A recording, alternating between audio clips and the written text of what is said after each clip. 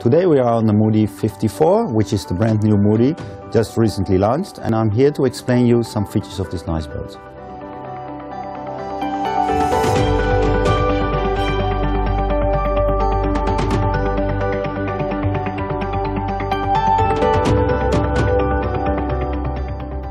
The boat can be optionally equipped with two head sails. One is the inside furler, which has the self-tacking jib. The self-tacking jib goes on the track and is ideal for tacking upwind. Just before the self-tacking jib, you will find the large Genoa, which goes up to a 125% Genoa, which can be used for downwind or half-wind courses. They're both fitted on the on-deck stem head. The stem head has two anchor rollers. One roller is for the anchor and the other one can be for an optional mooring line. The anchor is pulled in by the standard anchor winch, which is an on-deck fitting and can be controlled by two push buttons which are fitted on the deck. A huge space for storing your additional sails, fenders or lines. Optionally, you can also convert this area to a skipper cabin. The skipper cabin will have a bed, a toilet and a small sink for the skipper. Below the flooring you find access to the boat thruster for maintenance. The compartment has a ladder to step down so you can easily go in and out. Unique for this boat is the high bulwark. The bulwark with on top the fixed railing. It gives a very solid feeling for going forward and aft on the side decks. But besides this, it's also very secure for small children or animals because they cannot slide overboard because of the high bulwark. It gives the boat a very distinctive line from the outside and it more or less covers the height of the coach roof from the side. From the outside view, it hides the height of the coach roof. The optimal light comes through these huge panels of glass we have, which give ample of glass to the owner's cabin and the other cabins inside the boat. The self-tacking jib track, as mentioned before, is ideal for tacking upwind. This comes as a standard on this boat. The boat is standard equipped with an electrical in-mast furling from Selden. All the halyards stay on the mast and are with steel wire and are tensioned with a tensioner on the mast. All the other lines, like the reeving lines, the in and the out all, go underneath the deck directly to the helm's position where they can be controlled by the helmsman. The boat is equipped with 4 cleats on each side, 2 on the bow, 4 spring cleats and 2 aft, and they nicely move in and out.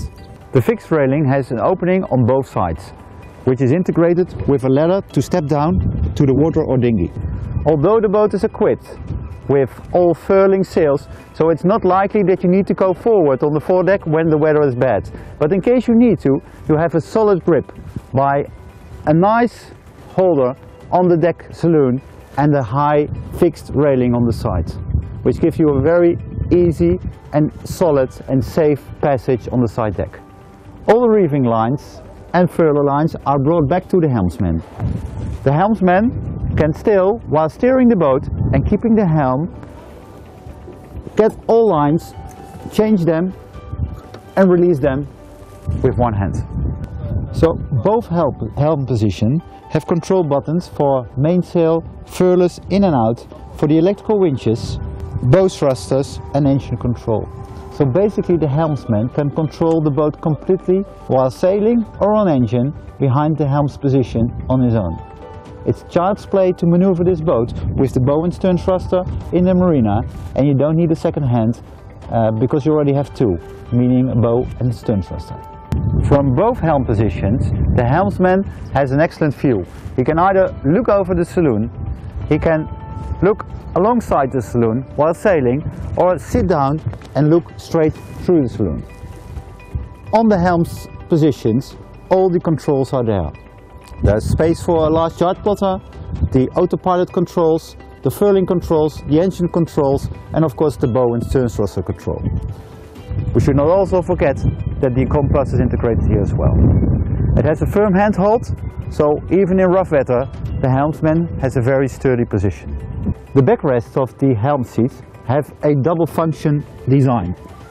You can take them off, turn them around and use them to sit higher as a helmsman, or when you're in the marina you have a relaxing position looking aft over the water.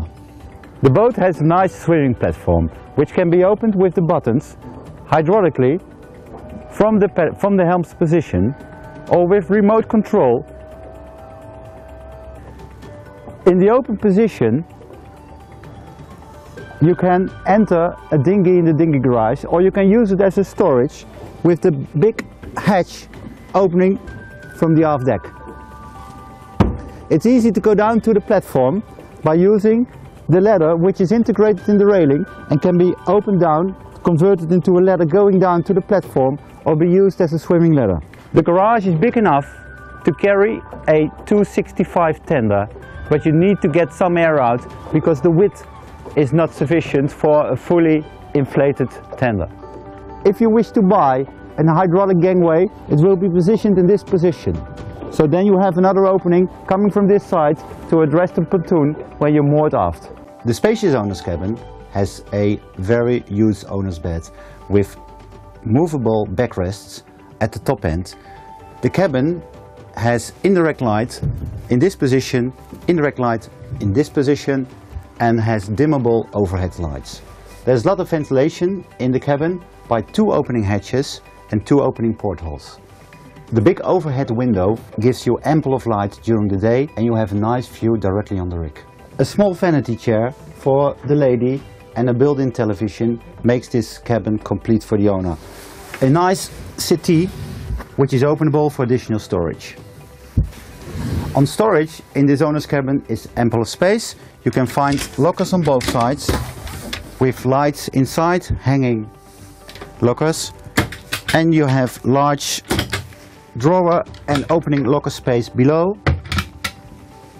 Multiple lockers on the sides all the way around the bed, a big drawer underneath the bed, and another big storage space when you lift the top side of the bed. The owner's cabin has very nice warm ambience.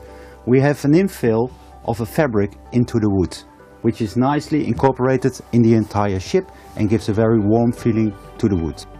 The round edges are also protected with a nice fabric, and the ceiling is also covered with a nice fabric to give a very luxurious feeling to the boat. The air conditioning unit is positioned exactly next to the head end of the bed. The outlet of the air conditioning is on top of the lockers, nicely hidden, and blows the air into the room while you're sleeping at a minimum of noise. At night you can close off all the natural light coming in by closing the blinds. The blinds are nicely integrated behind the wooden frame. The opening portholes also have a separate blind which is mounted to the inner liner, and all the hatches and the windows on the roof have nice blinds for daylight coming in and also for making the room completely dark.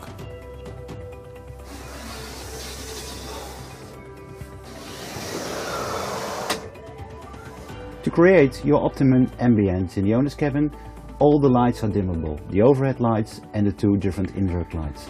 They are easily accessible from the bed end by pushing the button and dimming them to the desired light volume. Next to the numbers of lockers in the owner's cabin, you also find a very spacious locker below the owner's bed, which can easily be opened, and you can store all pillows or bed covers or whatever you like. The boat is equipped with high quality comfort mattresses. They have integrated springs, a mesh to avoid condensation within the mattress, and multiple layers to give you the optimum comfort while you're sleeping. 5 steps below the saloon floor you find a spacious hallway which gives you access to the owner's cabin, the 2 guest cabins and the day head. You also find the keel step mast nicely covered with fabric. The ensuite head has a very spacious wash basin together with ample of locker space and an electrical toilet which can easily be operated from the panel next to the toilet. The ensuite shower is completely separated from the head by a plexiglass door. Below the seats in the shower you can find the seat cocks for closing the sink while you're sailing. For the toilet we have an 85-liter holding tank which is positioned directly underneath the side deck. This is what we so call the VIP cabin on this boat.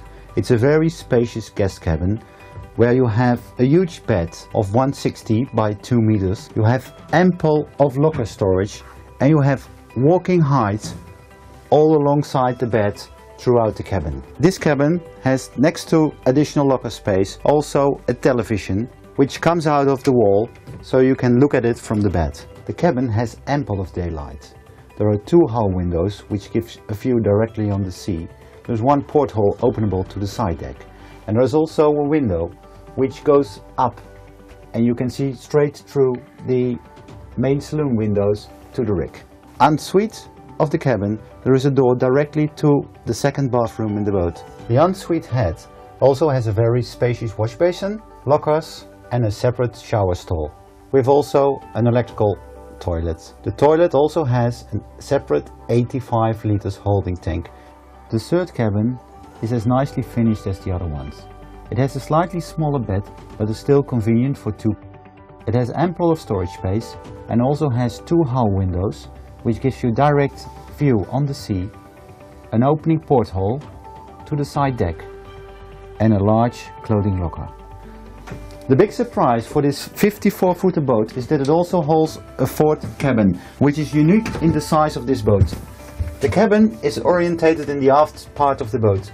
It has its own toilet with a shower in the same toilet. The cabin has 2 separate beds, which are quite spacious for 2 people to sleep. The cabin can optionally be equipped with an air conditioning as well. Besides air conditioning, it has 3 portholes. 1 to the cockpit, which is openable. 1 to the side deck, which is openable as well. And there's also a hull window, so you can look directly to the sea. The cabin has, as all other cabins, the same functionalities in the nice lighting systems with the overhead lights and the indirect lights, which are all dimmable. The toilet has a spacious wash basin with locker space as well. The toilet, which can optionally be equipped as an electrical one as well, holds 85 liter holding tank. In this aft toilet you also find a dedicated space where you can have the optional washer dryer for doing all your laundry on board instead of the marina. The beauty about this deck saloon is that it has a true 360 degrees vision, a full panoramic vision. Currently we're on engine on a small river, and you can operate the boat even from the inside with the engine control as we're driving the boat here and the autopilot control from here. It's nice and quiet while it's cold outside, and we stay in and we have the excellent vision as we are outside. So I'm now controlling the boat from the inside. The engine throttle here, so I can go faster and slower as I like. I have the autopilot control on this side and can steer with the little pin the boat in the direction where I want to go. For normal operating, of course it's more safer to operate the boat from the outside. But still, when you're inside, you're able to see everything and control the boat as well. Maybe for long distance sailing, it's nice to have like a pyramid watch inside, having the view and being able to maneuver or to steer the boat from this position. The dining table has 2 positions in standard. It has a full opening position for dining up to 6 people. If you're with less people or just wanted to have a drink, you can fold in a few parts of the table and make it smaller to have the positions for your drink holders and have a nice drink. The table has a sliding function, so you can move it exactly in the most desired position for having dinner or having drinks. Opposite of the dining table you find the optional pop-up TV for a relaxing evening watching television. In front of the television we also have an integrated pocket for keeping your sea charge. In order to operate the boat from the inside in all weather conditions, we have standard built-in windscreen demisters.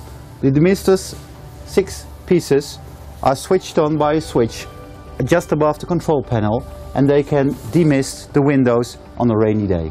On a sunny day or a warm day we have an integrated window which opens to the inside, so cannot be damaged from the outside, but gives the possibility to have the airflow coming in from the bow and go out through the sliding doors.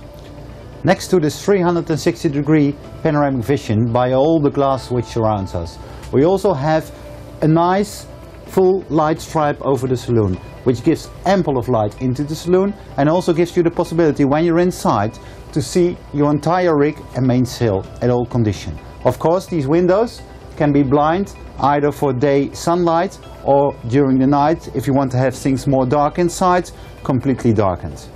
All deck hatches and deck lights have the sun blinds and of course total blinds. The boat offers a very huge pantry up in the saloon next to the cockpit. The pantry has a double sink position and a mixer tap in standard. It also has a double trash bin, a fridge which can be accessed from the top while you're sailing, and a little door for the bottom part. Ample of space throughout the galley, a 3-burner stove with oven, and a unique sliding system for the corner piece. Optional, we have built in a dishwasher, an additional fridge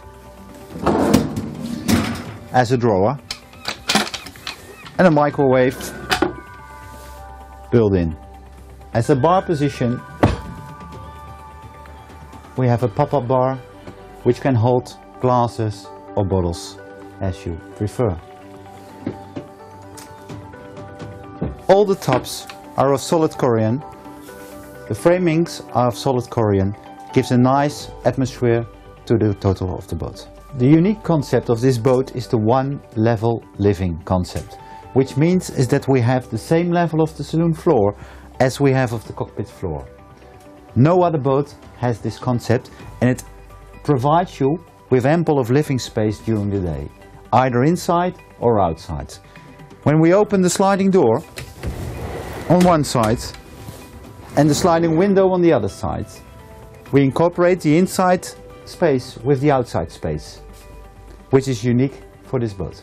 Coming into the cockpit, we immediately notice that we have two parts of the cockpit. First, we have the sitting area. The sitting area is nicely sheltered, a little bit deeper in the boat than the steering positions are. It has a nice L-shaped sofa with a large table, which can be foldable all the way to the other side. On the other side, we have a nice long settee, where the front part optionally can be changed into a wet bar, where you can also incorporate a grill or a barbecue. The table can be electrically going up and down to create a sun pad.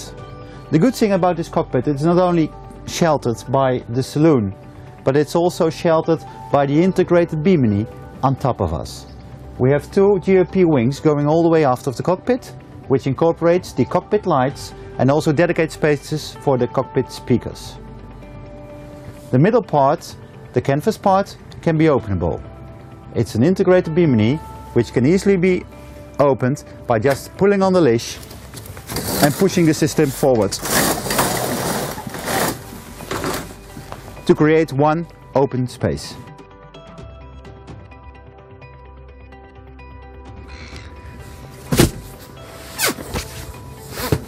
With the table down and the additional pillow on top of it, it creates a nice sunbed for sunbathing in the cockpit. Optional for additional comfort in the cockpit, we also offer a nice additional fridge to keep your drinks cold during a hot day. In the cockpit you also find a very large locker space. The locker space is integrated in the cockpit seat. It's easily opening, remains open, has a little stairs down where you can store your gear. The electronic system on board is a state-of-the-art bus system.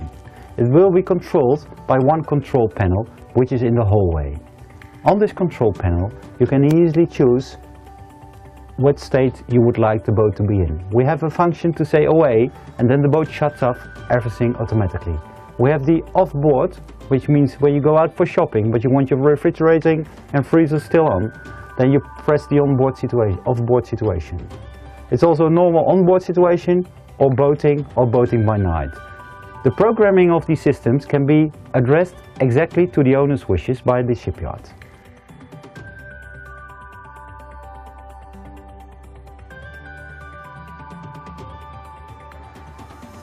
As this is a new system and we require the most safety on board, we also have a full backup system in case this computer might not work.